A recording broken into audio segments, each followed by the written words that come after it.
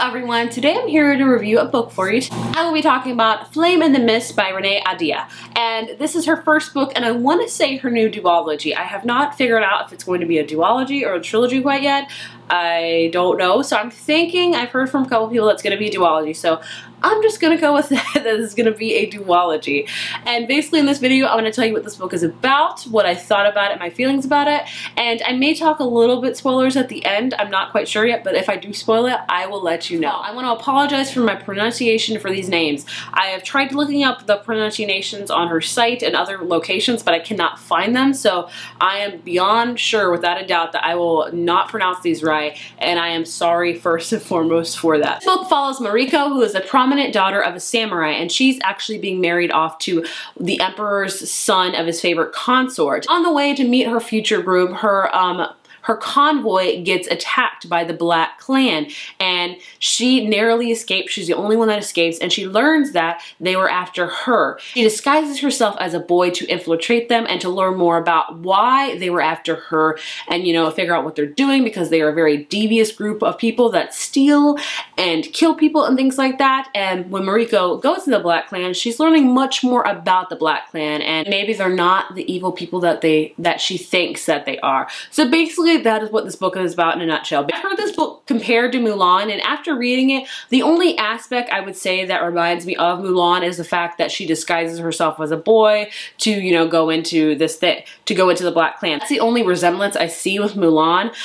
So if you're wondering in that regard, in case you want to read it because of that, I would say it's not like a Mulan depiction at all, really. But I really enjoyed this book. I'm not surprised because I love Renee Ahdieh's The Wrath of the Dawn duology. It's one of my favorite duologies, and this one is great. With her books, I've learned that I like the second one much more than the first one, at least with her first duology. So this one definitely left on a lot of questions and a lot of cliffhangers, and I can't wait to see what the second one's going to hold, and I think I'm personally going to like the second one a little bit better. Overall, I did really enjoy it. Like I said, there were a couple things I didn't love. Number one, the pacing.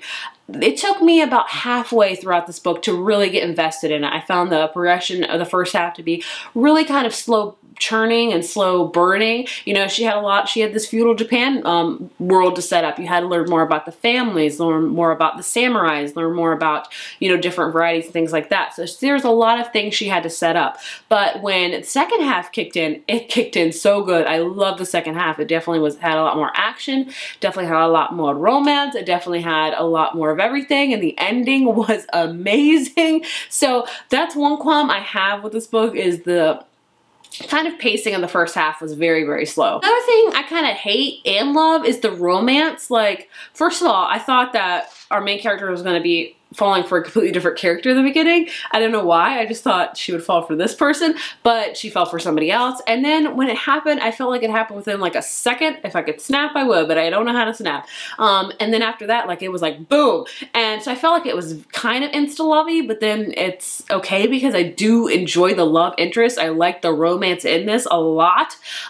So it's one of those things like I hate and love, and I don't know how I feel about it. Things I liked: our main character, Mariko. Mariko really values her mind. She is not a warrior. She is a daughter of a samurai for sure, but she does not know, you know, how to wield a sword or how to do things like that. She is very much lethal with her mind. She can make these inventions. Like, I think she created throwing stars in this book, and she created like this black smoke thing. She is very, very smart. She's very, very talented. She's very decisive, but then sometimes she's undecisive. And I really love the message that this book sent out. This book talked a lot about females and, you know, how they're kind of disregarded even, you know, in different societies. And, you know, if you're a female, you know, are you looked down upon because you're a female, and does it make you weaker when you are a female?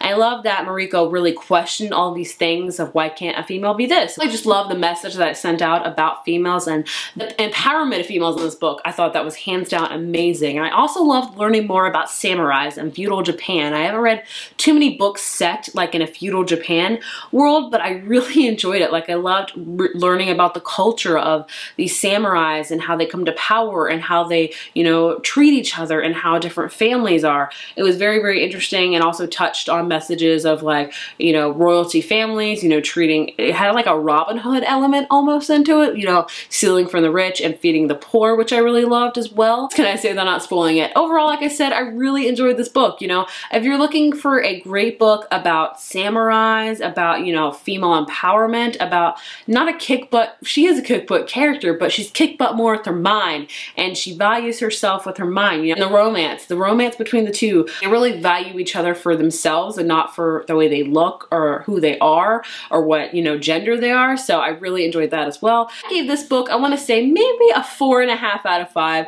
The biggest problem I have with it was the pacing. The first half is slow. I'm not gonna lie to you. So if you get into this book and you find the first half slow, I'm right there with you. I'd say power through it, because the second half definitely picks up and definitely makes it much more interesting. And the ending alone, oh, it's gonna make you want to pick up the second book, because it leaves like on a, you know, insane cliffhanger almost, and it's just, oh, so good. Talk a little bit more about spoilers now. So if you haven't read this book, don't watch any further if you don't want to spoil yourself. So here we go, spoilers. So the ending, so it turns out the emperor's wife, or the empress, I don't know the correct terminology, killed the emperor, and you know, she did it for her son, and she hates the son's consort. We're kind of having like a feud and war between the emperor's wife and the emperor's consort. You know, the mother between these two sons, I forget their names. I want to say Aiden and the other one, I forget. Raiden is the son of the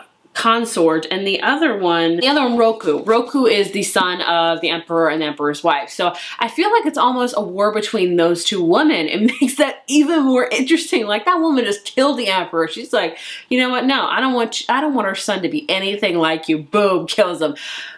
I also loved the very big twist at the end when Oktami, I want to say his name is actually Romaro all along. I did not see that coming at all. So basically Romaro is really Oktami and Oktami is Romaro. If it sounds confusing, it is confusing.